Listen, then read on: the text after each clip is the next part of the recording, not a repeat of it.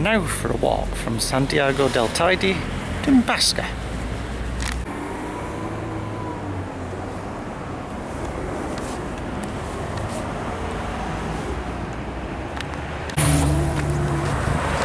So we're having a change from the Thames path. We're going up that ridge. Also we're not in England, as you probably noticed. We're in Tenerife.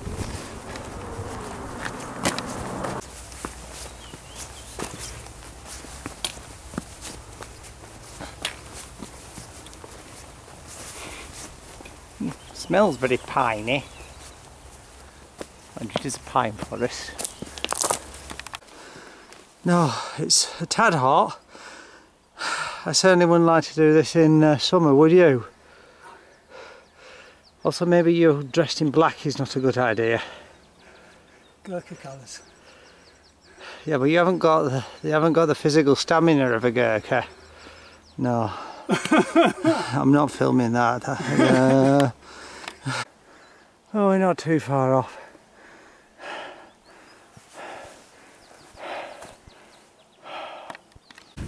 We have come to Forest Road.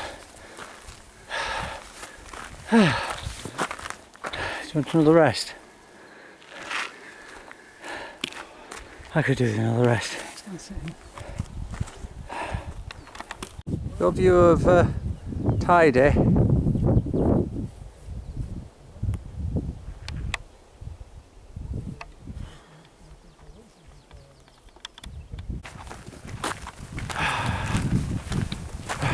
Onward and upward. That's good, that's good. Remember, if it's an X, we've gone the wrong way.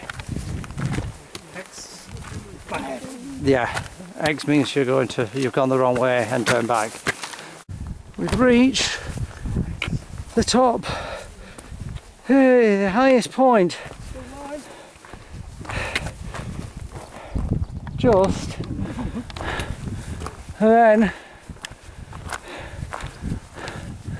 we follow the ridge, follow that ridge all the way across, and then eventually end up down there in Masca. Is that Masca down? Yeah.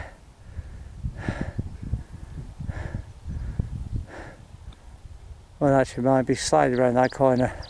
But yes, it's slightly around that corner. Yeah. So How do we get down? well, we have to follow that ridge all the way along and go round the back of that ridge, circle to the left and come down. But we're on the highest point now, so it's downhill all the way. You want to go that way? Or down to the left. We have to sort of keep straight. It looks enticing. Even though it's very seductive, don't go left. You'll be seduced by a left turn. Yeah. You're like a mermaid on a rock for the old sailors. Down like this.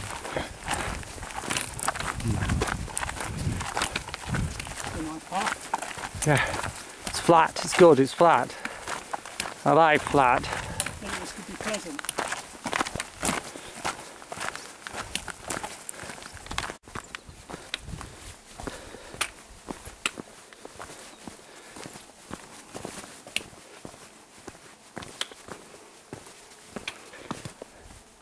How well big these dandelions.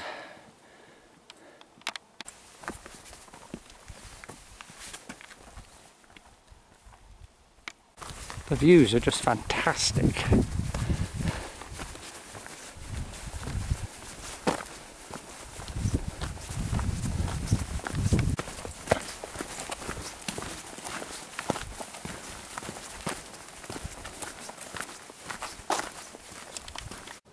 So this is a rain harvester. I suppose that's what you could call it, isn't it? Captures the Combine harvester that's smaller. yeah, it catches the rain, or catches the cloud droplets, and then you have water. That's clever. So yeah, so this is the threshing circle and ruined house. Now this was mentioned in the guide so I'm really not sure where the do not descend left was back there. Oh look, Santiago Del Teide, now 56. And what's this way? Puna de Teno. I think we need the 51. Do you reckon? Yeah. Say, blooming. So we've come from all the way up there.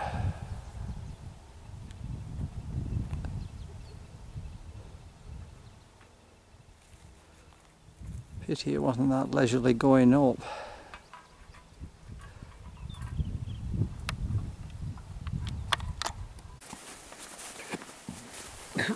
Right. Decent amount of moisture up here, because this is top of Ross Street.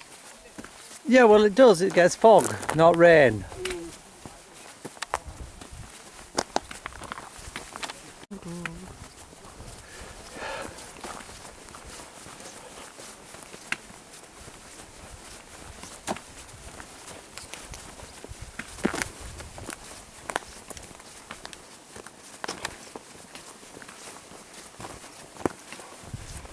Ah, this is nice. It's going through the forest. Well, Cool. it's cool at least.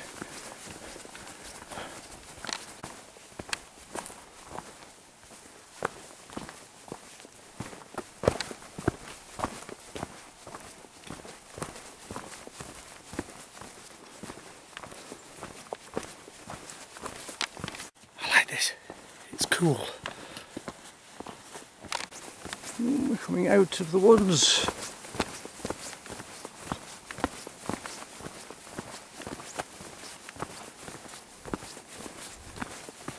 Ooh, is the review over here?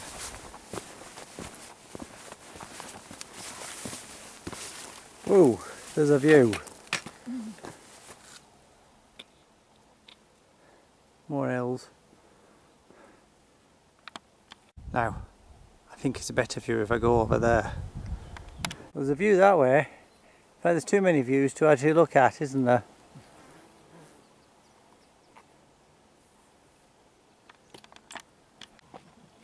I knew they'd be looking at a better view, because there's Masca, that's Masca. You reckon that's Masca? Yeah, because... So there's the gorge up the left. Yeah, that's the Masca gorge there.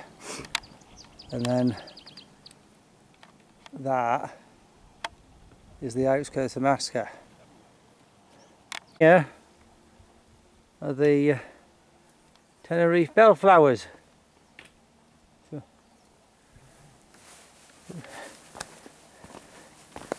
Which are at the end of the season because they only really come out in February. And as we're walking this in March, we'll be right at the end of it.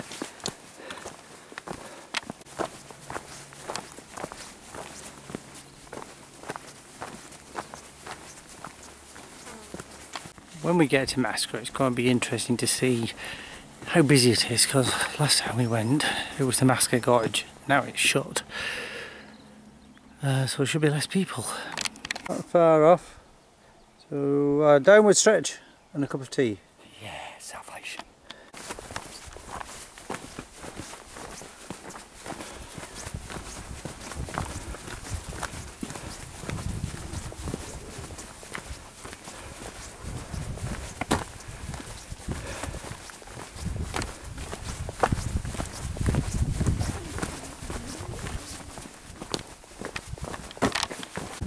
Junction on the path.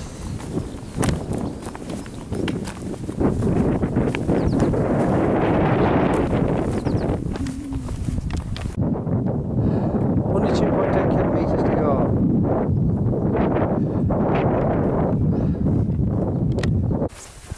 Oh, this is a nice easy path now.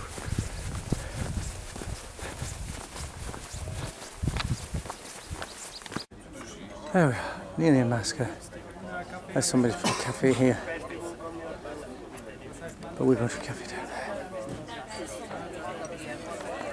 there. Yeah, on the final leg from Masca, and we've got an hour before the buzz. Oh, I can see a tea shop.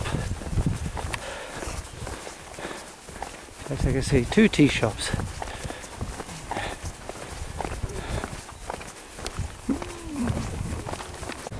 Oh, it's really quiet, isn't it? I mean, it wasn't like this last time we came.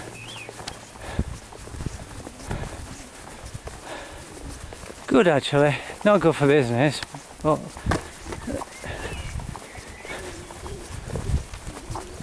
it sort of puts something nicer back into the village, like tranquility.